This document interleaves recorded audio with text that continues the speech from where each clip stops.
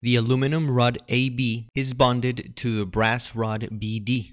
Knowing that portion CD of the brass rod is hollow and has an inner diameter of 40 millimeters, what is the angle of twist at A?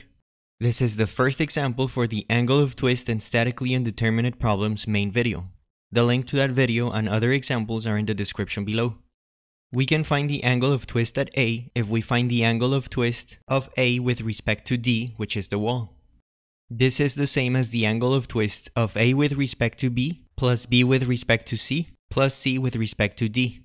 For each section of the rod, we need to find the torque, the length, the polar second moment of area, and use the shear modulus information. The lengths are given, and we know the shear modulus between A and B for the steel, and between BC and CD for the brass. The polar second moment of area can be calculated for that of a solid cylinder for AB and BC, and that of a hollow cylinder for section CD.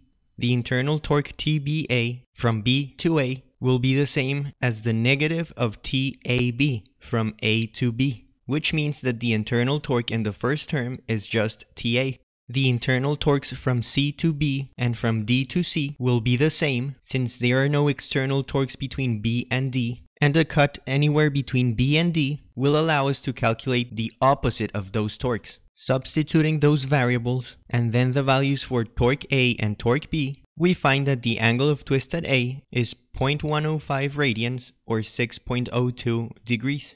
The positive value of the angle shows us that that angle has a counterclockwise direction. For more examples on angles of twist and statically indeterminate problems, as well as other main topics of the Mechanics of Materials course, make sure to check out the links in the description below. Thanks for watching.